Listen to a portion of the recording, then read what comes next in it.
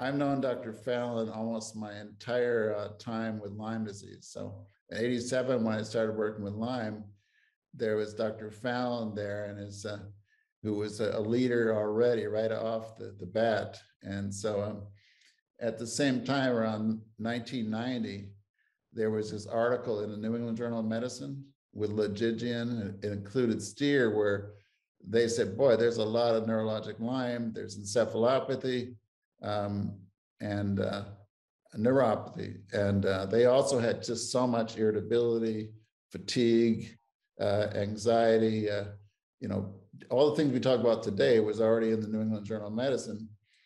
And I was fascinated by that paper, the kinds of things that I see in my practice. And then just when I'm getting to know that, then comes along this Dr. Fallon, who with a group did some great papers classic papers on neuropsychiatric aspects of Lyme. So even though we're going to be talking about his latest paper, this is already almost 20 years since he wrote some of the seminal papers on neuropsychiatric Lyme. So Brian, I want to say hello to Brian Fallon, who's at Columbia, and have him tell me a little bit about that early 90 period. And then we'll get into this recently published paper on mental health and suicide. So Brian, go ahead. Sure. Thanks, Dan, for the introduction and for all your work over the years in helping patients with Lyme and tick-borne diseases. So that period in the early 90s was certainly for me, a pivotal moment, because at the time I was just finished my psychiatry residency at Columbia. I had started research in the area of anxiety disorders, specifically focusing on obsessive compulsive disorder. And I had observed that patients who worry about illness nonstop, hypochondriacs, have a lot of characteristics in common with the OCD patients. And that I thought perhaps the treatments applicable to OCD might be helpful for the hypochondriacs. So that was my research focus. And that's what I thought I would be spending my career doing, which was working with these severe anxiety disorders and obsessional disorders.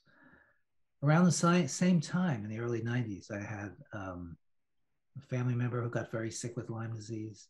And that got me educated about Lyme disease. And I learned that the testing was not perfect, even though it was being claimed to be perfect. The serologic tests were being claimed to be 99% accurate. I learned that people can get better, but then they relapse and they have symptoms. And at that point, the physicians didn't know what to do to try to help them. So there were treatment questions, there were diagnostic questions. And then there was political issues too, which is that it was very hard for the patients, because they would go to their doctor and they would say, I have the same symptoms I had when I first got Lyme disease. And let's say the symptoms returned, so let's say 2 or 3 or 4 months later. And the local doctor, who they knew so well and loved so well, told them, well, look, you've gotten the standard treatment. This is what is being recommended by the experts. And any symptoms beyond this is not due to Lyme disease. It must be something else, like fibromyalgia or chronic fatigue syndrome, or perhaps you're depressed. Why don't you go see Dr. Fallon? And so I started to see some of these patients actually in my hypochondria referral network. But I recognized quite quickly, these people did not have hypochondriasis. They did not have a long history of anxiety and obsessional worry. They did not worry about a whole bunch of other diseases. They were worried about Lyme disease because they had it, and now they're having relapsing symptoms and they're sick. So these people did not have hypochondriasis, but clearly they had something else. And I thought at the time that they had persistent symptoms and relapsing symptoms related to Lyme disease. So I got, as I mentioned, I was studying anxiety disorders, but I was working in this phenomenal group at Columbia, this group that focused on clinical trials, trying to test different treatments to see what worked. And they also were neuroimaging experts. so I thought I could apply some of those tools that I had learned in psychiatry to help the patients with chronic symptoms associated with Lyme disease. And if you don't mind, I'd like to say one more thing, which is really, I think, kind of an interesting vignette, which was early on, probably one of the first things that got me interested in the psychiatric aspects of Lyme disease was as a result of a call by Polly Murray, who was the mother in Old Lyme, Connecticut, who first reported the children with this cluster of arthritic cases, supposed juvenile rheumatoid arthritis to Yale. To the Connecticut health authorities, and that brought the Yale researchers in. But she called my wife up, who's a psychiatrist, Jennifer Niels, and said, you know, you are a psychiatrist, you should study the psychiatric aspects of Lyme disease, and your husband's a researcher, he should consider doing it too. And so the two of us went to visit Polly Murray at her home and interviewed some of her neighbors who Polly thought might have psychiatric symptoms after Lyme disease. And after that, interviewing 3 neighbors, we had no clue as to whether the psychiatric symptoms had anything to do with Lyme disease, but we thought we should do a study. So we designed a survey that we sent out to 1,000 clinician offices. Dan, I don't know if you were one of those clinicians who handed out the survey in your office, but we got, of the 1,000 surveys, we got 400 back, and we compared it. We had a control group of people with rheumatoid arthritis or non-Lyme arthritis, and we had another control group of people who had lupus. And we wanted to know, is depression greater in the Lyme group or the same as in lupus or in a painful disease like rheumatoid arthritis? And we looked at panic attacks too, and we looked at generalized anxiety disorder. And what did we find? We found that depression was reported 4 times more often in the Lyme disease group than in the lupus group, and 4 times more often than in the rheumatoid arthritis group. So that really surprised me. And it suggested that there's something about Lyme disease and depression that needed to be studied. So that really is what led me to continue working in the area. Yeah, so I thought that starting with the Legidian paper in a New England Journal of Medicine and then your work set us up for much more detail and an insight into it. And so I think in recognition of all that work, besides what I needed to know and what my patients needed to know, is that there was an effort made to put together, I think they ended up with $3 million to end up with an endowed chair at Columbia, which they gave Columbia an opportunity for you to go up and do some academic work and some leadership. So tell me who the funders were, because I know Lyme Disease Association with Pat Smith was one. With Pat Smith and the Global Lyme Alliance, which is what it's called now, but back then it was called Time for Lyme. And the leaders of that were Diane Blanchard and Debbie Siciliano. And they motivated all of their friends to raise money, and they worked so hard to try to raise that $2 million amount, which was required in order to establish an endowed center. So I'm so grateful to them for what they did, because what that allowed was that funding stability allowed me to hire a research assistant who could stick with me, a research coordinator who could stay with me for a while. And without that, it's very, as you know, it's very hard to do research on a full-time level without being able to offer some stability. And it's hard to get grants, and it's specifically very hard to get grants if you're studying chronic persistent symptoms. If you're studying erythema migrans, in those days at least, it wasn't so hard, because that was the gold standard diagnosis. And if you studied that, nobody could critique your grant because you were using the gold standard. But it was hard to get funding to support chronic Lyme studies. Yeah, I think that most of the money was poured into rather simple design. Early Lyme, which is the first thing was recognized. It was that rash, the Bell's palsy, an arthritic joint, sometimes meningitis, but neuropsych issues was never put on the CDC surveillance case definition. So if it's not an X case definition, it's easy to be overlooked. So that's why it was nice to have your constant presence through the last 20 years on on the neuropsych issues. Even when you did the clinical trial at Columbia on encephalopathy and memory, is that there were a lot of choices what should be the outcome. But this whole memory concentration is just one small aspect of neuropsych issues. And so I'm sure in hindsight, you were trying to think, fatigue certainly was much better in that trial. Yes. In hindsight, you probably redid that paper, the 2008 paper so much, thinking, what could I have done? And how could I have recruited more patients? And how could I have done, brought it all together with a trial? Yes, it was hard to recruit the patients for that study because our criteria were so rigorous and rigid in terms of who we were allowed into the study. But I agree with you. If it was a study of cognitive impairment, and cognitive impairment usually in the Lyme patients is relatively mild. Sometimes it's severe, but usually relatively mild. So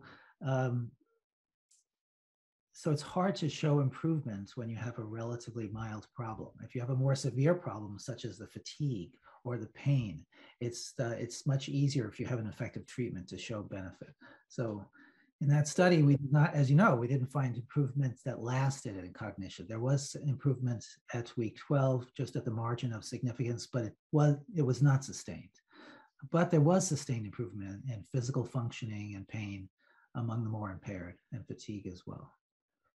Yeah, so when I look back at that particular trial, is that in my own practice, I agree, is that the patients have significant impairment of their processing or memory or word finding from their standard, but they don't seem to have as easy to measure. At least people who volunteer for trials are well enough to be able to volunteer for a trial, well enough to put up with the design of the trial, understand the trial, be consented, and that population wasn't quite as sick as some of the patients that I see in my practice. Now, let me share with you a few examples of some of what I saw early on with the psychiatric aspects. I mean, I saw children who would get incredibly out of control and do incredibly impulsive things and talk about suicide, and sometimes run to the windows if they were going to try to jump out the window. And after appropriate antibiotic treatment, some of those children actually did very well. I saw children and adults who had profound light sensitivity, so they had to wear sunglasses during the day and even at night in their home. Profound sound sensitivity, so just normal sounds like the clicking of your teeth when you're chewing, or any little noise would sound outrageously loud to the individual with this sound sensitivity problem. And I remember thinking at the time that it was almost like a reflex, where if I clicked made a sound in front of one of those patients, they would almost jump and let out a frightful sound. And that's because it almost looked like it went right to the amygdala, the fear center of the brain, and startled them so much. And it was also painful. So these poor patients with persistent relapsing symptoms, they had sensory hyperarousal, they had fatigue, they had joint pain and muscle pain, they had cognitive slowing, they had word finding problems, and it wasn't really clear how to help those patients. And I also saw some patients, Dan, who had manic episodes. Like I remember one person who was hospitalized for mania, and after he was discharged, somebody thought, let me test him for Lyme disease, let's do a spinal tap. And it was positive, and he was treated and he got dramatically better. So it's not common to develop mania, but it can happen. It's not common to develop psychotic symptoms after Lyme at all, but it can happen. So it's certainly a peculiar illness, and that can cause some very significant problems. I wanted to get right down to this paper. I read this paper that Dr. Brian Fallon did with this Danish cohort, and there were like such good data for millions of people who were admitted. And then he broke it down into people who had Lyme disease. And then he broke it even further into the mental health and suicidal issues. So can you share with us that process of, and a little bit more about that paper? Because it's fascinating. Sure. Well, about 3 years ago, I was attending a conference at Columbia, and Michael Benrose, he's the lead investigator in Denmark at the Mental Health Center of Copenhagen. And he had just finished a study that he conducted with Susan Suedo at the NIH on pandas, looking to see whether using the epidemiologic data available in Denmark, which, as many people know, has one of the best registries of patient data from hospital diagnoses anywhere in the world. And it's quite complete. So it's it's like an epidemiologist's dream to have that database. So he had done this great study and shown that there was some increase in OCD and I think attentional disorders associated with strep compared to those who hadn't had it. So I listened to that talk, and I got really excited. And I thought, here is someone who actually can study a similar question, but focused on Lyme disease better than anybody else in the world. So at the intermission, I asked him, would you be willing to collaborate with me if I could obtain the funds to do a study of Lyme, of mental disorders and suicidal behaviors and suicide after Lyme borreliosis? He said, sure. So that's what started. So I wrote a grant, the Global Lyme Alliance. Michael and I wrote the grant together. Michael Benrose and I wrote it together. He was the principal investigator. I was the guide, and he conducted the study. He and his team, outstanding team, Trine Madsen, I have to name, who was the lead person over there doing the data crunching, data analysis, and Annette Langson as well. So it was a team of 3 people from there and myself working on this project.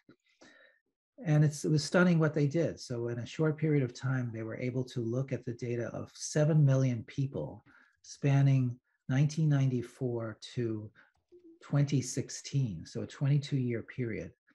And they looked at all people from age 3 to age 104 during that interval who had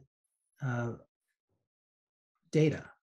So everybody in the entire population was included in this.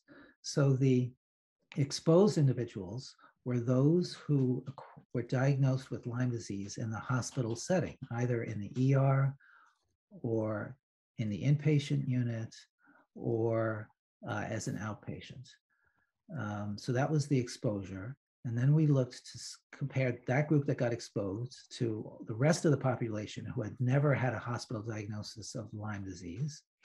So that was everybody else in the 7 million. And there were 12,000 some odd Lyme patients during that period. And then we looked to see what's the frequency of psychiatric disorders during the interval after that hospital diagnosis of Lyme disease. And is it greater in the people who had Lyme disease compared to those who didn't? And what we found was that there was a increase in mental disorders, in affective disorders in particular. There was like a 42% increased rate of affective disorders, which means depression. There was a 75% increase in suicide and a 2-fold increase in suicidal behaviors after Lyme borreliosis compared to those who didn't have it. So that was consistent with what we thought we might find. It was disturbing to see the increased rate of suicidal behaviors.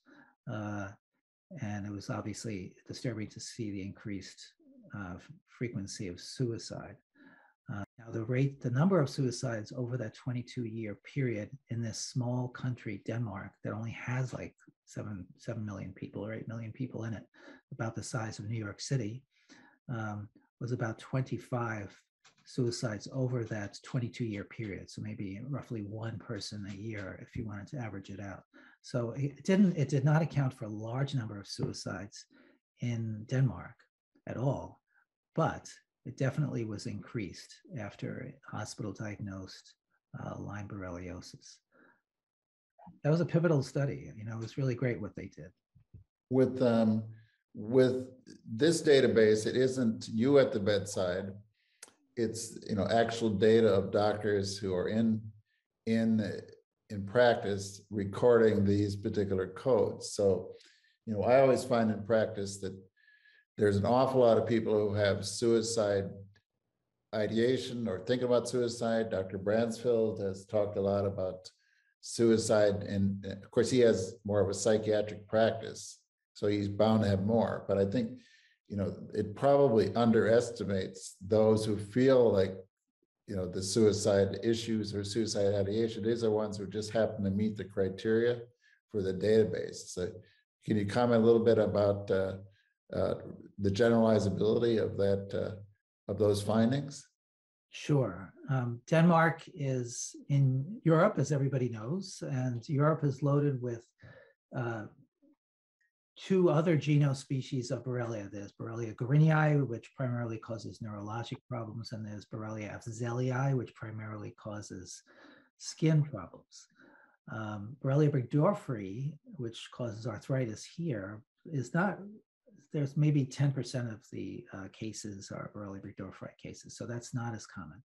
So you asked about generalizability of what we found in Denmark. Let's say, how generalizable is it here to the United States? What I can say is that Borrelia burgdorferi is a much more inflammatory type of Borrelia than the Danish type of Borrelia. So what that means is that if you have more inflammation, you might have a more severe disease. And we know from numerous studies over the last decade or two that inflammation can lead to depression. And if you look at the PET scans of individuals with post-treatment Lyme disease, actually you see activation of microglia, which is a sign of inflammation in the brain. Dr. Alcott and his group, Dr. Coughlin, did this wonderful study, a small study, but it was a study of microglial activation, and they found it was indeed elevated in the post-treatment Lyme patients compared to the controls. So was the data generalizable? I would think it might be a little higher here in the United States, rates of depression and suicidal behaviors and mental disorders in general.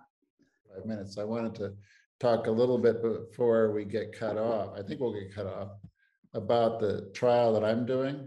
Sure, I'd love to hear about it. So much mental distress about, should I take the vaccine? What happens if I get COVID? And so a lot of Lyme patients, it's a stressful event. You know, first of all, how much should I do? What if I stay home? What if I get COVID? And so, so far, there have been 900 people who've been kind enough to complete the survey on my website, you know, Daniel Cameron, MD. And it's a formal website approved by the IRB, Institutional Review Board, which means I can publish the results. I can publish and I think I'm looking at is not only for publication, but database for people who are doing work in the area to kind of understand the topic. So there's a lot of people with mental health, but at first I wanted to give you a couple of facts, which is that 23% had COVID already. So it gives me a little a measure of what their symptoms are, their function, their global assessment of general health. And so I can look at already at what does COVID do to someone who's had Lyme, not only just had Lyme, but severe Lyme with poor function. So I'm running those numbers. I also have a lot of people worried about the vaccine. So actually 2/3 of people in the survey have either taken the vaccine or are scheduled for the vaccine when they fill it out. So I don't have all the numbers yet to share with you, but the numbers are coming in with much more insight into this epidemic that we're having. And particularly Lyme, if you've already been hit, my understanding is that the Lyme seems to be the biggest hit. and got not COVID, not the vaccine, but the Lyme and the severity of Lyme is much more determinant than whether you get COVID or not. So, but I think some Lyme patients already know how sick they are, and no matter what they hear about long haulers, what they hear about COVID is that they're affected quite a bit. So, just thought I'd urge people to keep filling out that survey. Why I mentioned it to you, Dr. Fallon, is that there's a fair amount of people in life with Lyme who have mental health issues anyway. There's a fair amount with encephalopathy where their memory's off, their concentration's off, they're fatigued, they have sensory issues. And so the more people fill out the survey, I can drill down to the topics that you talk about. Yeah. What that subset of neuropsych issues, and then we could take a look at what happens. So I was hoping that we can sit down sometime and kind of run through and share. I'd love to do that. It's a great thing. Issue. It's a great thing that you did to do this survey. 900 plus people is going to be fantastic. You can really do a lot of excellent analysis of that data. Chat room here, it says there's a question that it says, can psychiatric symptoms be the sole presentation of Lyme disease? And most often not, but sometimes yes. So sometimes you may develop paranoia and then 4 months later, suddenly be diagnosed with Lyme encephalopathy or Lyme encephalitis, or patients have been presented with mania and then weeks later they get diagnosed with Lyme encephalitis. So usually other symptoms start to manifest, whether it's cognitive, whether it's radiculopathy, radicular pain. But there have been cases. There was a case in the literature of a patient who developed schizophrenia type symptoms.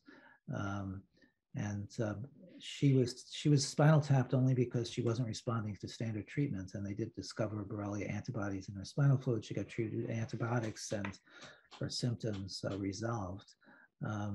So that was very wonderful finding that they discovered that. But the eerie thing about that case was that there were, at least according to the way it was written, there were no other manifestations of Lyme. There weren't any manifestations of Lyme that would make someone suspect Lyme disease. So I think it's rare, but we don't know how rare it is. I think someone also mentioned the PANS and Lyme, and there's such an overlap of PANS was originally pandas, where it was related to strep, but because so many people who had overlapping diagnoses, they had Lyme disease issues, that they've kind of dropped that it has to be strep.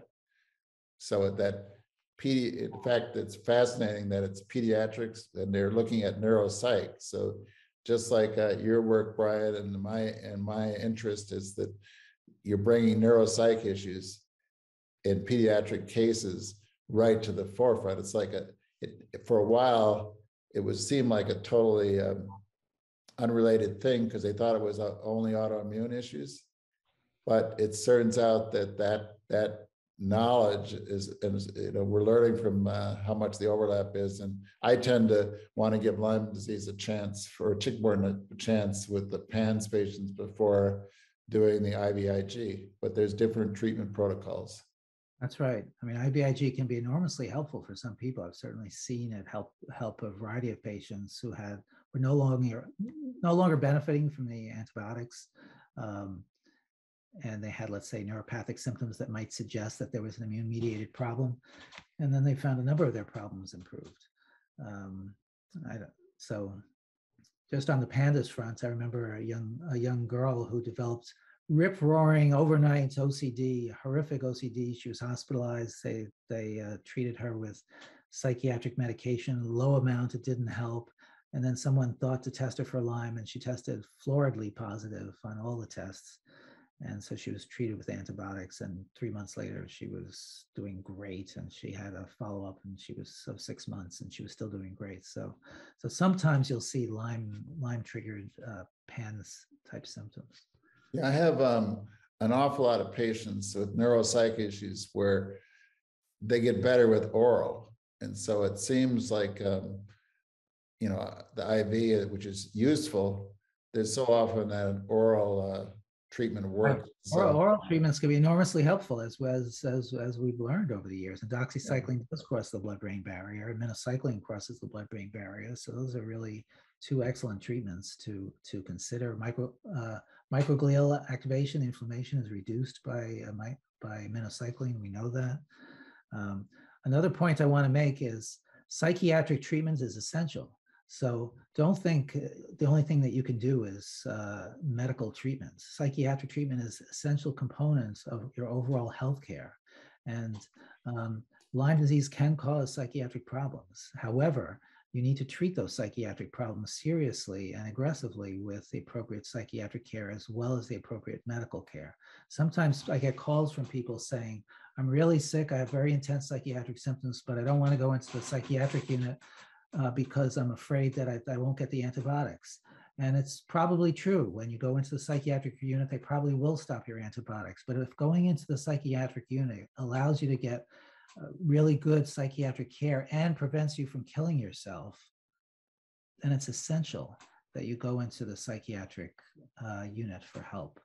And you'll be discharged within 2 weeks or 3 weeks, and then you can go get whatever other care you want, whether it's antibiotic or you need. But if you need psychiatric care, you've got to get it. And people can do so much better. I remember I've had patients in my office who have been treated with years of antibiotics who had neuropathic pain, and I gave them some symptomatic treatments for neuropathic pain, and they got a lot better. So there are many different ways to get better, and we need to try many of them. We need to study them. One of the great things I want to mention is that the Cohen Foundation has just given us a big grant to open up a clinical center in New York and a clinical trials network. And the whole goal really is to have a research integrated program that will help clarify some of the treatment options for patients that work. So anyway, I'll be busy for the next few years. well, it's there's quite a list of things to work on. So this is, I think you had 16 million or something. Yeah, it was and then it was and also the backing of the Cohen group is it's great to not just have dollars but have support and leadership. Well, I wanted to mention on the neuropsych things is that I find that safety is important. So I always tell people, if you have a psych issues, is to make sure your safety is important, because we can always work on the line.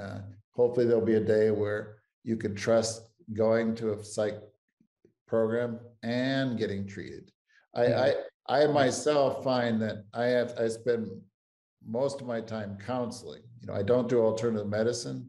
I leave that to the people that love that. But that's why I can devote so much time to counseling, to behavioral modification, to working through the family issues, the social issues, the brothers and sisters all the time, and it helps daily to keep reinforcing that. I think that's as important as what pill I pick. That's absolutely right. You're a very caring physician, and as you know, people's identity is totally shaken up by this illness. They were high functioning, and now all of a sudden they're sick. They're parents and they want to take care of their children, but they can't because they're in bed. Or they're economically stressed because they can't work. So it has a profound impact, those life stressors. Yeah, I was in an airport in Washington, D.C. a few months ago, and someone ran to me because we were in this transport bus, and they recognized me from 20 years ago, because someone was so sick, and so she barely got through high school, but she was just getting ready in time to go to college. So she became a nurse and had got married and had two grandchildren for them. And so, that it was nice to see it when people get back on track. It's a blessing to be in practice right now and take on these patients, as so many people benefit from your work, and they benefit from me trying hard. We're all struggling to try to see what we can do in these tough times, and the COVID just add another layer of problems that are out there. Yeah, COVID has been so hard for so many patients, especially people who live in isolation. It's just been terribly hard.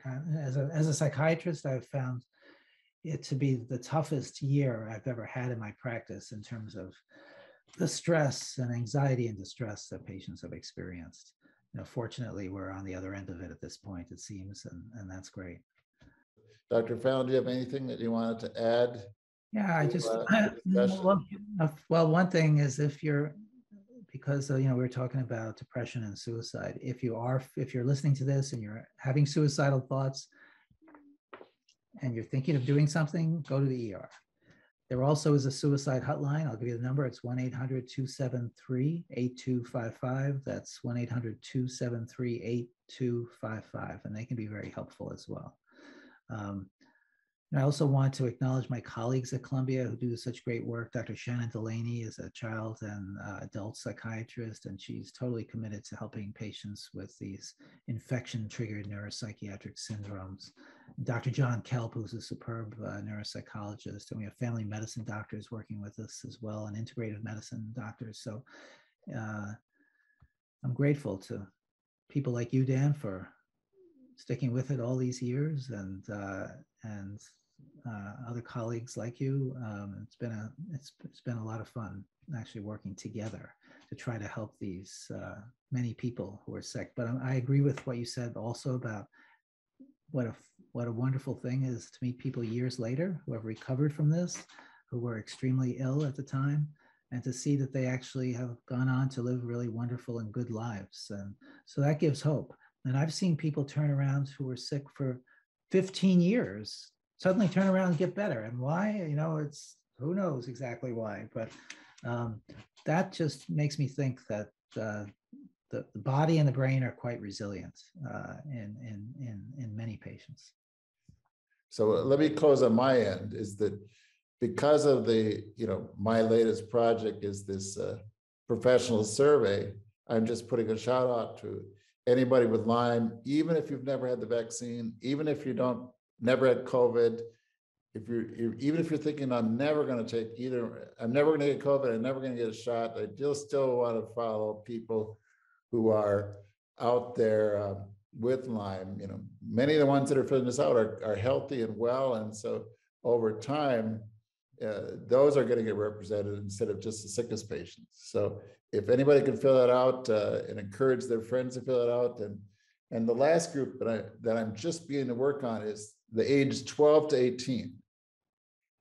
They're eligible for the study, and I only got a dozen kids in the study, but it would be nice to have a lot more so I can get into that important middle age and adolescent. Middle school and adolescent type issues. So that's a plug out for that. So I'm going to sign off. So Brian, anything else? Any last word? I think we're done. Oh, thank you for sticking with us till 8:45, all the listening audience here. So thank you. Thank you, everyone. So goodbye, everyone.